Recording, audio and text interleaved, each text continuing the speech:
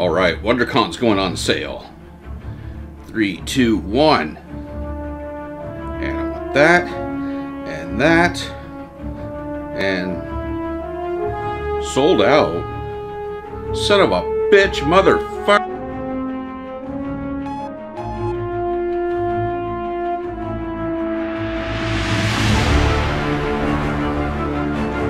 Welcome back to another episode of Vile Villain. I am your villainous host, Deadward. And I guess this is the Easter episode. He is risen. So of course, I'm wondering where, Lord, where? Where's our Jesus Christ Funko Pop? Just kidding. I don't care. Be kind of funny though. I don't think Funko's even brave enough to touch that one. They need the Pop Deities line. You got God, Jesus, Buddha, Shiva, Zeus, Odin, so many possibilities. Satan? I mean, come on. I need a Pops Deities line. Anyway, I hope you're all well out there. I'm chilling here with my Dole Whip quarantine drink. It was so much better when you had rum. And not much has been going on out there in the world of Funko, of course. Except, WonderCon. Yeah, WonderCon just happened. Or Funko Virtual Con 2.0. So I hope you all got on there and got what you wanted. I didn't. I got some things, don't get me wrong. I didn't get what I really wanted though. The two things that I really wanted were the Cheshire Cat in the teacup. That was pretty cool. I don't usually do Disney, but that was neat. My girlfriend really wanted it as well. I really wanted that goddamn Boba Fett. Gone. Just immediately gone. So disappointed. And the Targets around here didn't have it either, so I don't know what the hell's up with that. But I did get some other things. I got one of all the Funko sodas, except for like the Scott Pilgrim, which I don't care. I got the Flocked Eevee and Pichu, and the other ones I just didn't care about, so I didn't get those. It's kind of weird. Some people were able to order two. On the advertisement from Funko, it said you could order two. I wasn't able to order two when I made my first go around, so I did a second go through. I tried to get more Funko soda cans, and I got a couple more, but I didn't get another Skeletor. I really wanted another Skeletor. It wasn't all that bad. I got something anyway. For not getting anything, I still spent like 200 bucks. Damn, that's good. Later on in this episode, I have an awesome Star Wars pop to show you. I have a Funko Shop exclusive as well, but first we're gonna venture outside the realm of Funko and look at an action figure that's not all that new, but it's badass and it's new for me. I just bought it the other day. I should say the other week, because I've just been holding on to it. But it's new to me because I haven't opened it yet. It's Ash versus Evil Dead. For that arrogance, I shall see you dead.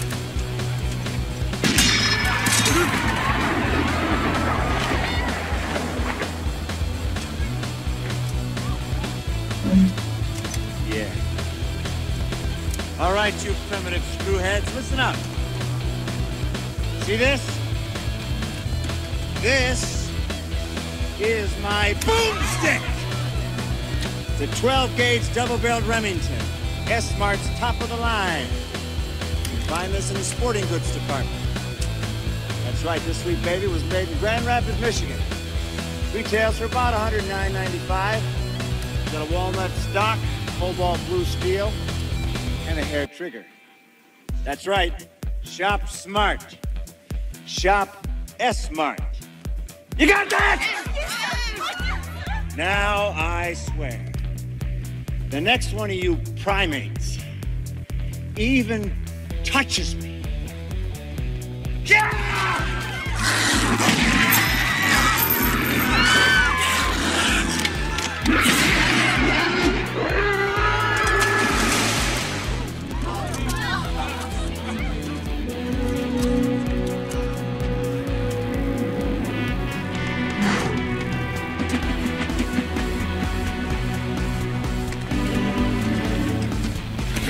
So if you haven't seen Evil Dead, or you haven't seen Evil Dead 2, which is kind of a remake of Evil Dead 1, or you haven't seen Army of Darkness, or the TV show, don't do it. Jesus, you are missing the hell out. Directed by Sam Raimi, and just badass.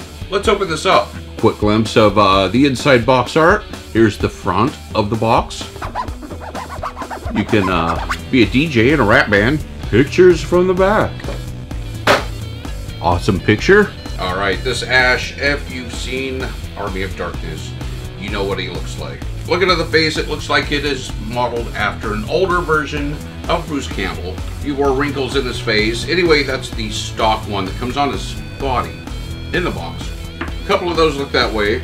A couple of these look like a younger Bruce Campbell too, though. Multiple heads, one where he just looks pissed off and grumpy. Another head where he's gritting his teeth. Another one where he's yelling. And a fourth head where he looks kind of dumb. A little confused. He's wearing that iconic blue, maybe denim shirt. Sculpted straps that go around his chest. Connected to a holster for his boomstick. Boomstick included. His right hand has interchangeable parts. You have the chainsaw, the wooden hand, the mechanical hand, and kind of a stump. It also comes with a picture of his beloved car. Moving on down, he has big brown pants. When I say big brown pants, I mean big brown pants.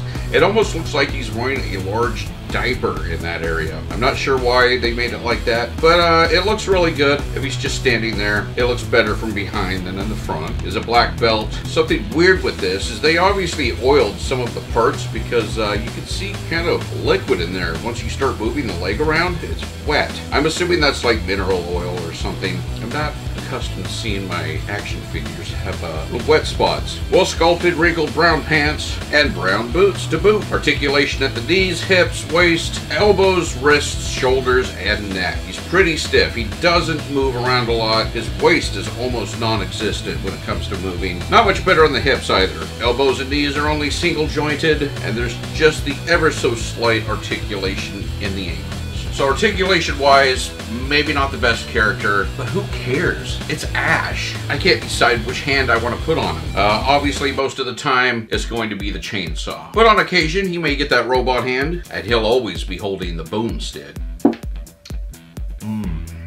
Ash from Ash vs. Evil Dead, a NECA action figure. Alright, next up is something I've been holding on to, and it was so cool. There were a whole bunch of new Star Wars pops that just came out at HQ right before they closed down. And I decided to only buy one. I'm like, oh, I'll come back for the others.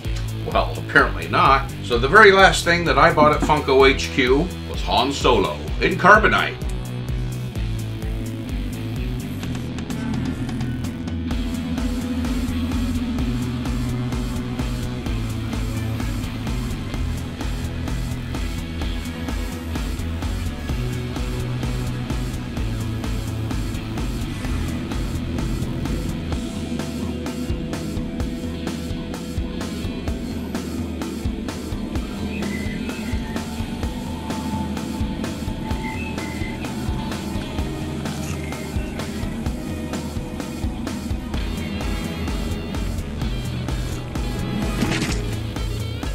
Let's pop into it.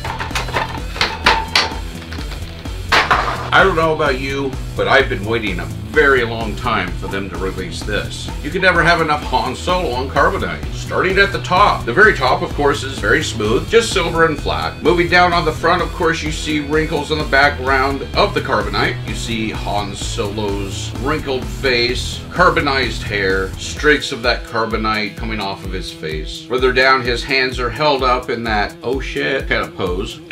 Further on down, he's holding his hands up, trying to hold back that Carbonite. Obviously, that didn't work. Carbonized wrinkled shirt, carbonized wrinkled pants, and his toes inside his boots are sticking out at the bottom. The very back of this Carbonite block is completely smooth like the top. On the side, you can see various electrical panels, and the same thing with the other side. And it's a bobblehead. Yeah, they even made this a bobblehead. Pretty cool. Although, part of their agreement with Star Wars, or Lucasfilm, or whoever they get their license from, is that all of their Star Wars figures are bobbleheads. You wouldn't think that it would have carried over to the Carbonite, but it's pretty cool that it did. And of course, being a Star Wars pop, it has that black stamp. So I gotta say, I really love this. I don't care for bronze pops, but this needs to be in bronze. You know, the bronze color with the patina. That would look cool. But I'll take what I can get. Carbonized Han Solo. Han Solo and Carbonite. And since it's an Easter episode, I bring you the Easter version of the Pillsbury Doughboy. Or find fun somewhere new.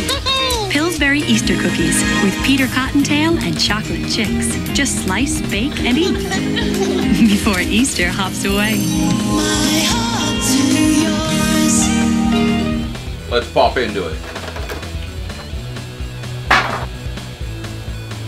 Starting from the top. This Pillsbury Doughboy has that large fluffy chef's hat. White hat band with the Pillsbury logo right in the middle of the front. Large white head, puffy sculpted nose, big grin with sculpted cheeks, and some sort of clear whatever in his mouth. Large blue sculpted eyes. Louis Downey has a kerchief around his neck. Both arms held straight out. One is holding a pink egg. The other is holding a basket full of eggs. Large white belly, stubby white legs with no feet. I mean, what can I say? It's the Pillsbury Doughboy. It's white, it's plain, and he has Easter stuff on. But if you like ad icons and you like Easter, this is the pop for you. I like ad icons. Pillsbury Doughboy's alright. Really, I think I only need one, and I have like 3 or 4 now. As long as I have my Dole Whip, I'm good. Oh, and with those short little stubby, no feet, he comes with a stand, and it does not want to go in. Come on, take it. Take it all. She's stubborn. That's barely in. Just the tip is in. Funko Shop exclusive Easter version of the Pillsbury Doughboy. Thanks for watching. I hope you've all been well, and I hope you have a great holiday if you do this holiday. If you like this video, give it a thumbs up. You've watched a couple and you like them? Subscribe. What do you think of these guys? Do you like Ash? Do you like the Evil Dead? You better. How about the other 2 guys? Leave a comment below, let me know what you think. Don't forget to share this video with all your friends. Thanks for watching, and until next time,